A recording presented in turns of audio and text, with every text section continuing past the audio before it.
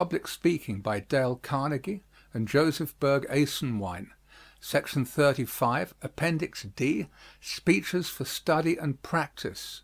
Newell Dwight Hillis, Brave Little Belgium. Delivered in Plymouth Church, Brooklyn, New York, October 18, 1914. Used by permission. Long ago, Plato made a distinction between the occasions of war and the causes of war. The occasions of war lie upon the surface and are known and read of all men, while the causes of war are embedded in racial antagonisms, in political and economic controversies. Narrative historians portray the occasions of war, philosophic historians the secret and hidden causes. Thus the spark of fire that falls is the occasion of an explosion, but the cause of the havoc is the relation between charcoal, niter, and saltpeter. The occasion of the Civil War was the firing upon Fort Sumter. The cause was the collision between the ideals of the Union, presented by Daniel Webster, and the secession taught by Calhoun. The occasion of the American Revolution was the stamp tax. The cause was the conviction on the part of our forefathers that men who had freedom in worship carried also the capacity for self-government. The occasion of the French Revolution was the purchase of a diamond necklace for Queen Marie Antoinette at a time when the treasury was exhausted. The cause of the revolution was feudalism. Not otherwise, the occasion of the great conflict that is now shaking our earth was the assassination of an Austrian boy and girl, but the cause is embedded in racial antagonisms and economic competition. As for Russia, the cause of the war was her desire to obtain the Bosphorus and an open seaport, which is the prize offered for her attack upon Germany. As for Austria, the cause of the war is her fear of the growing power of the Balkan states and the progressive slicing away of her territory. As for France, the cause of the war is the instinct of self-preservation that resists an invading host. As for Germany, the cause is her deep-seated conviction that every country has a moral right to the mouth of its greatest river. Unable to compete with England by roundabout sea routes and a Kiel canal, she wants to use the route that nature digged for her through the mouth of the Rhine. As for England, the motherland is fighting to recover her sense of security. During the Napoleonic Wars, the second William Pitt explained the quadrupling of the taxes, the increase of the navy, and the sending of an English army against France by the statement that justification of this proposed war is the preservation of England's sense of security. 10 years ago, England lost her sense of security. Today she is not seeking to preserve, but to recover the lost sense of security. She proposes to do this by destroying Germany's ironclads, demobilizing her army, wiping out her forts, and the partition of her provinces. The occasions of the war vary with the color of the paper, white and gray and blue. But the causes of this war are embedded in racial antagonisms and economic and political differences. Why Little Belgium has the center of the stage. Tonight, our study concerns Little Belgium, her people, and their part in this conflict. Be the reasons what they may, this little land stands in the center of the stage and holds the limelight. Once more David, armed with a sling, has gone up against 10 Goliaths. It is an amazing spectacle, this, one of the smallest of the states battling with the largest of the giants. Belgium has a standing army of 42,000 men, and Germany, with 3 reserves, perhaps 7 million or 8 million. Without waiting for any assistance, this little Belgian band went up against 2 million. It is as if a honey bee had decided to attack an eagle come to loot its honeycomb. It is as if an antelope had turned against a lion. Belgium has but 11,000 square miles of land, less than the states of Massachusetts, Rhode Island, and Connecticut. Her population is 7,500,000, less than the single state of New York. You could put 22 Belgiums in our single state of Texas. Much of her soil is thin. Her handicaps are heavy. But the industry of her people has turned the whole land into one vast flower and vegetable garden. The soil of Minnesota and the Dakotas is new soil, and yet our farmers there average but 15 bushels of wheat to the acre. Belgium's soil has been used for centuries, but it averages 37 bushels of wheat to the acre. If we grow 24 bushels of barley on an acre of ground, Belgium grows 50. She produces 300 bushels of potatoes, where the main farmer harvests 90 bushels. Belgium's average population per square mile has risen to 645 people.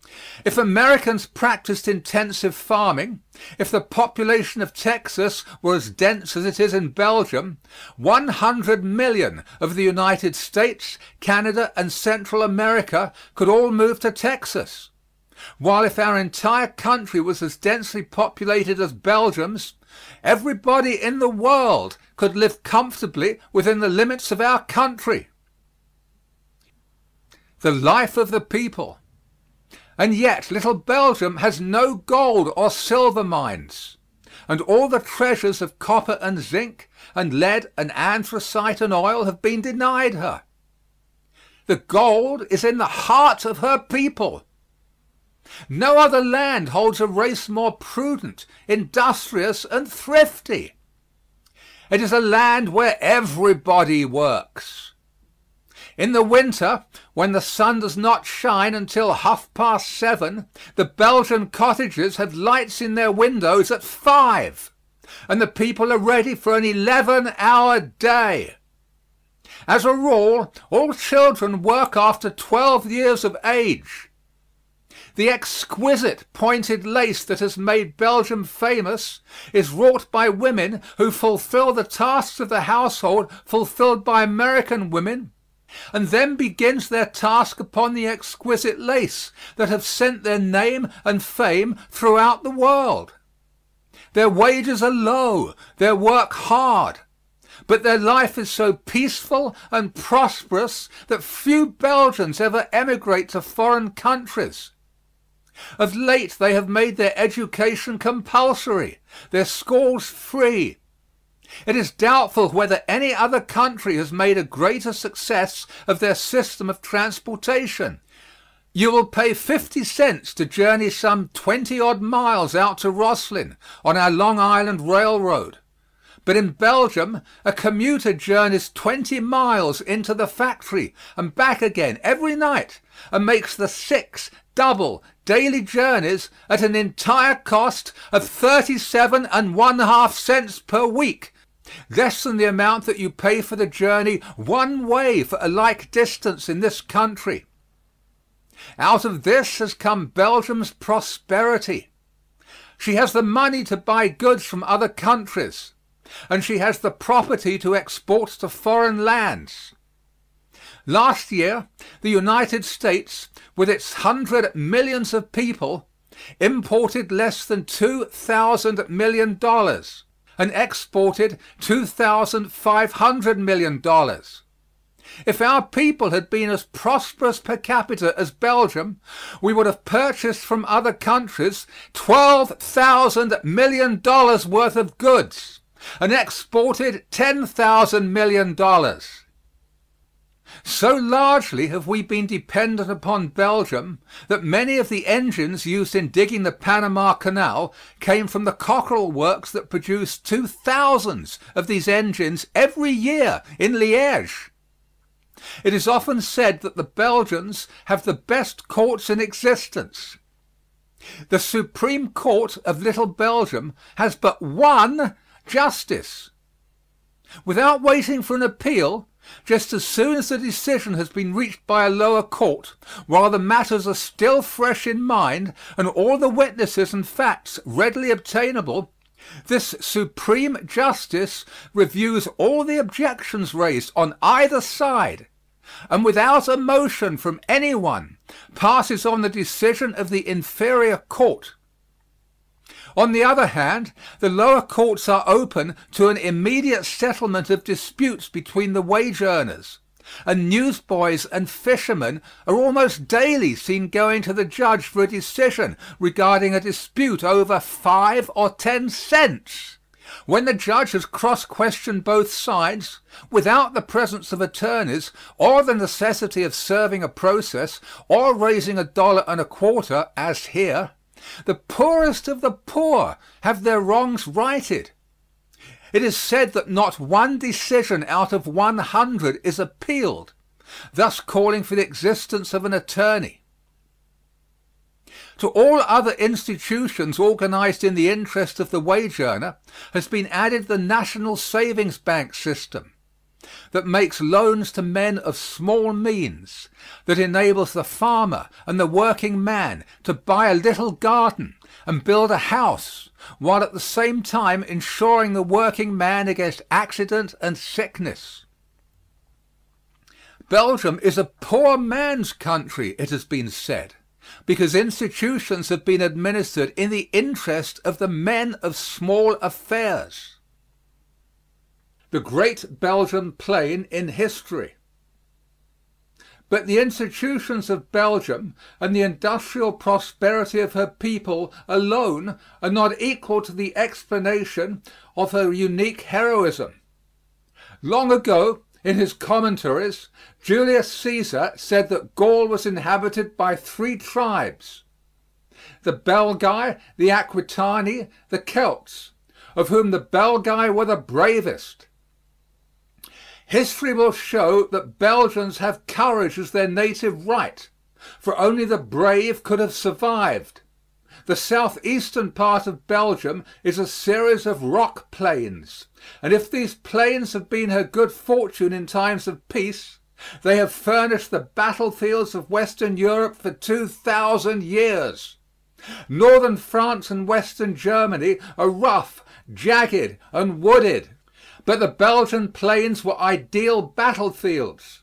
For this reason, the generals of Germany and of France have usually met and struggled for the mastery on these wide Belgian plains.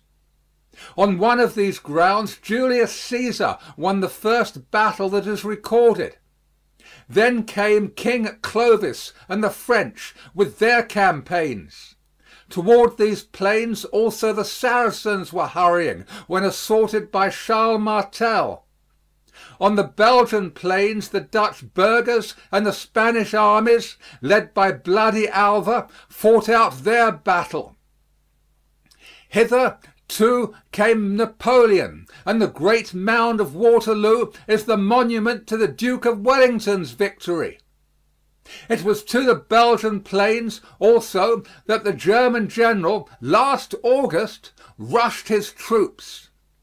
Every college and every city searches for some level spot of land where the contest between opposing teams may be held. And for more than 2,000 years, the Belgian plain has been the scene of the great battles between the warring nations of Western Europe.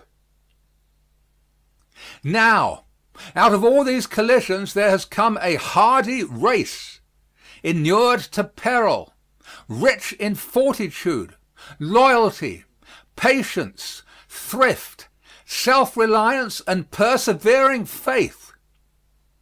For 500 years, the Belgian children and youth have been brought up upon the deeds of noble renown achieved by their ancestors. If Julius Caesar were here today, he would wear Belgium's bravery like a bright sword girded to his thigh. And when this brave little people, with a standing army of 42,000 men, single-handed defied 2 millions of Germans. It tells us that Ajax has come back once more to defy the god of lightnings. A thrilling chapter from Belgium's history. Perhaps 1 or 2 chapters torn from the pages of Belgium history will enable us to understand her present-day heroism, just as one golden bough plucked from the forest will explain the richness of the autumn. You remember that Venice was once the financial center of the world. Then, when the bankers lost confidence in the navy of Venice, they put their jewels and gold into saddlebags and moved the financial center of the world to Nuremberg, because its walls were 7 feet thick and 20 feet high. Later, about 1500 AD, the discovery of the New World turned all the peoples into races of seagoing folk, and the English and Dutch captains vied with the sailors of Spain and Portugal. No captains were more prosperous than the mariners of Antwerp.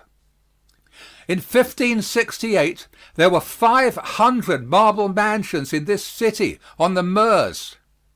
Belgium became a casket filled with jewels. Then it was that Spain turned covetous eyes northward. Sated with his pleasures, broken by indulgence and passion, the Emperor Charles V resigned his gold and throne to his son, King Philip. Finding his coffers depleted, Philip sent the Duke of Alva with 10,000 Spanish soldiers out on a looting expedition. Their approach filled Antwerp with consternation, for her merchants were busy with commerce and not with war. The sack of Antwerp by the Spaniards makes up a revolting page in history. Within 3 days, 8,000 men, women, and children were massacred, and the Spanish soldiers, drunk with wine and blood, hacked, drowned, and burned like fiends that they were. The Belgian historian tells us that 500 marble residences were reduced to blackened ruins. One incident will make the event stand out. When the Spaniards approached the city, a wealthy burgher hastened the day of his son's marriage. During the ceremony, the soldiers broke down the gate of the city and crossed the threshold of the rich man's house. When they had stripped the guests of their purses and gems, unsatisfied, they killed the bridegroom, slew the men, and carried the bride out into the night. The next morning, a young woman, crazed and half-clad, was found in the street, searching among the dead bodies. At last she found a youth, whose head she lifted upon her knees, over which she crooned her songs, as a young mother soothes her babe. A Spanish officer passing by, humiliated by the spectacle, ordered a soldier to use his dagger and put the girl out of her misery. The horrors of the Inquisition. Having looted Antwerp, the treasure chest of Belgium, the Spaniards set up the Inquisition as an organized means of securing property. It is the strange fact that the Spaniard has excelled in cruelty as other nations have excelled in art or science or invention. Spain's cruelty to the Moors and the rich Jews forms one of the blackest chapters in history. Inquisitors became fiends. Moors were starved, tortured, burned, flung in wells. Jewish bankers had their tongues thrust through little iron rings. Then the end of the tongue was seared that it might swell, and the banker was led by a string in the ring through the streets of the city. The women and the children were put on rafts that were pushed out into the Mediterranean Sea.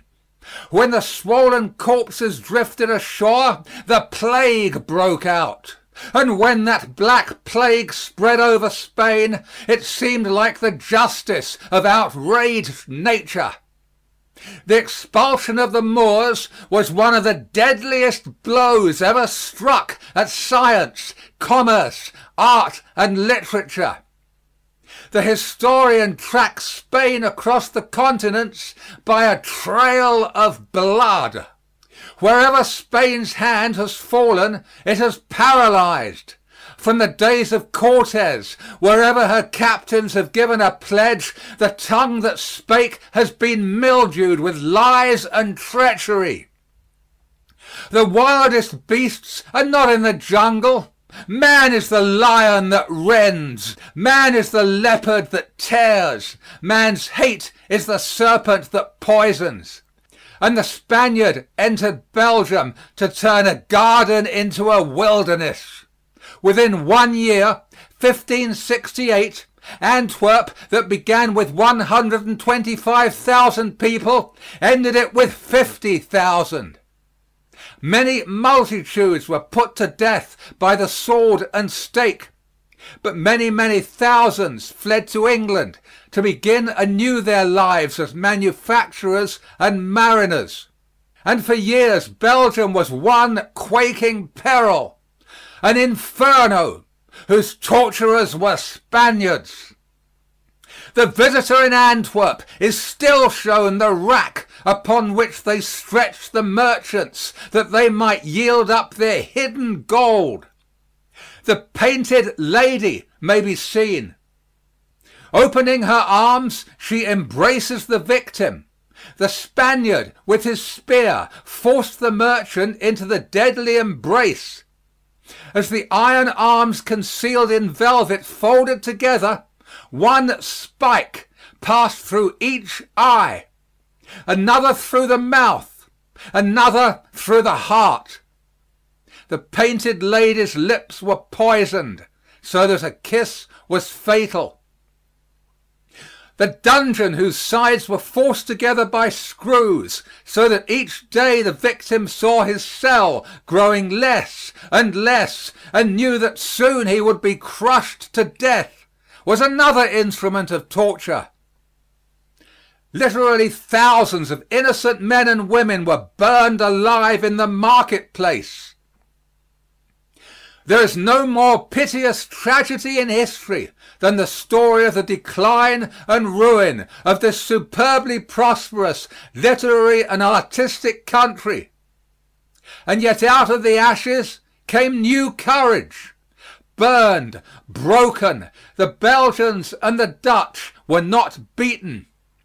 Pushed at last into Holland, where they united their fortunes with the Dutch, they cut the dikes of Holland and let in the ocean, and clinging to the dikes with their fingertips, fought their way back to the land.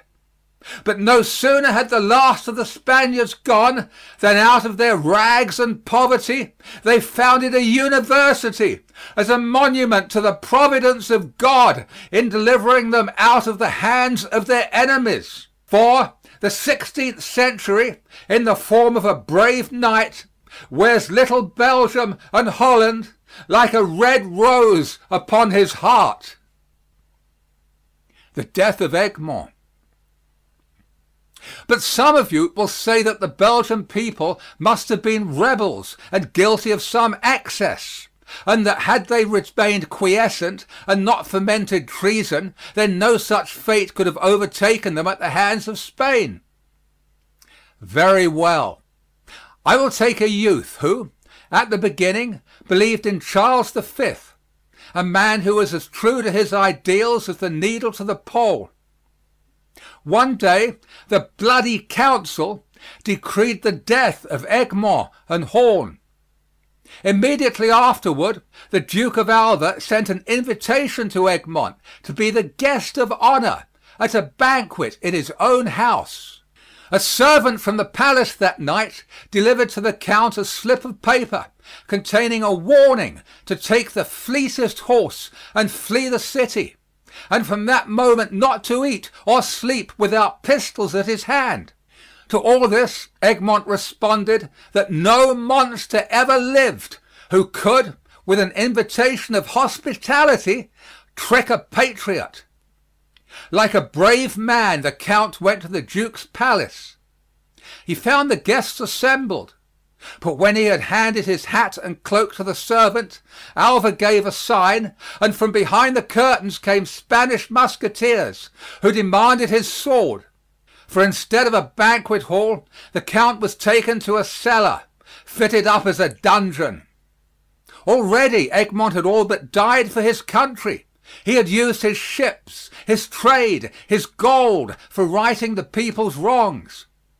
He was a man of a large family, a wife and 11 children, and people loved him as to idolatry. But Alva was inexorable. He had made up his mind that the merchants and burghers had still much hidden gold, and if he killed their bravest and best, terror would fall upon all alike, and that the gold he needed would be forthcoming.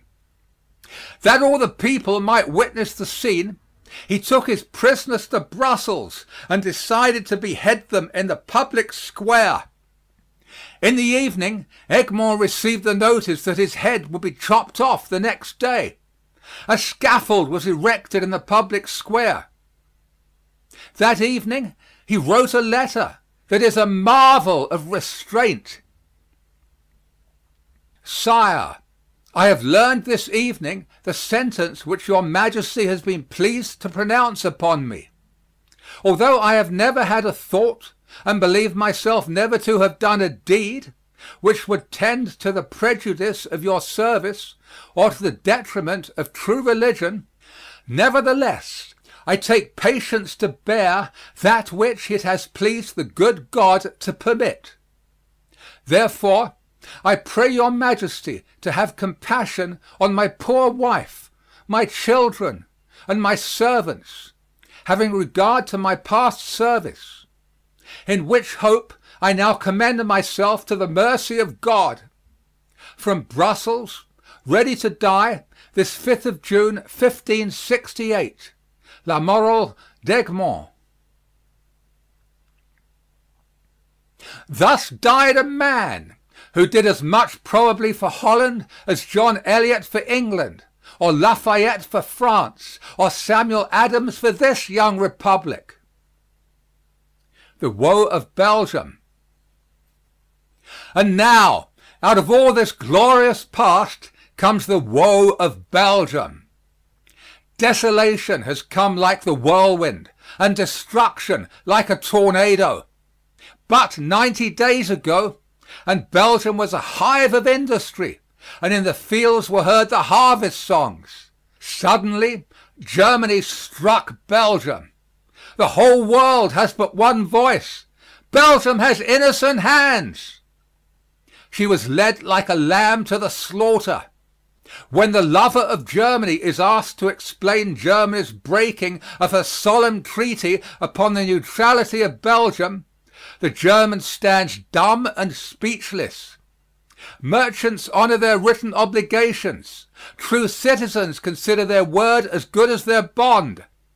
Germany gave treaty, and in the presence of God and the civilized world entered into a solemn covenant with Belgium. To the end of time, the German must expect this taunt, as worthless as a German treaty. Scarcely less black, the 2 or 3 known examples of cruelty wrought upon non-resisting Belgians. In Brooklyn lives a Belgian woman. She planned to return home in late July to visit a father who had suffered paralysis, an aged mother, and a sister who nursed both. When the Germans decided to burn that village in eastern Belgium, they did not wish to burn alive this old and helpless man, so they bayoneted to death the old man and woman and the daughter that nursed them. Let us judge not, that we be not judged. This is the one example of atrocity that you and I might be able personally to prove. But every loyal German in the country can make answer, these soldiers were drunk with wine and blood. Such an atrocity misrepresents Germany and her soldiers. The breaking of Germany's treaty with Belgium represents the dishonesty of a military ring, and not the perfidy of 68 million of people. We ask that judgment be postponed until all the facts are in. But, meanwhile, the man who loves his fellows at midnight in his dreams walks across the fields of broken Belgium. All through the night air there comes the sob of Rachel, weeping for her children because they are not. In moods of bitterness, of doubt and despair, the heart cries out, "How could a just God permit such cruelty upon innocent Belgium?" No man knows. Clouds and darkness are round about God's throne. The spirit of evil calls this war, but the Spirit of God may bring good out of it, just as the summer can repair the ravages of winter. Meanwhile, the heart bleeds for Belgium, for Brussels, the third most beautiful city in Europe, for Louvain, once rich with its libraries, cathedrals, statues, paintings, missals, manuscripts, now a ruin. Alas for the ruined harvests and the smoking villages! Alas for the cathedral that is a heap and the library that is a ruin! Where the angel of happiness was there, stalk famine and death. Gone the land of Grotius. Perished the paintings of Rubens. Ruined is Louvain. Where the wheat waved, now the hillsides are billowy with graves. But let us believe that God reigns. Perchance Belgium is slain like the Savior, that militarism may die like Satan. Without shedding of innocent blood, there is no remission of sins through tyranny and greed. There is no wine without the crushing of the grapes from the tree of life. Soon liberty, God's dear child, will stand within the scene and comfort the desolate. Falling upon the great world's altar stairs, in this hour when wisdom is ignorance and the strongest man clutches at dust and straw, let us believe with faith victorious over tears that sometime God will gather broken-hearted little Belgium into his arms and comfort her as a father comforteth his well-beloved child. End of section 35.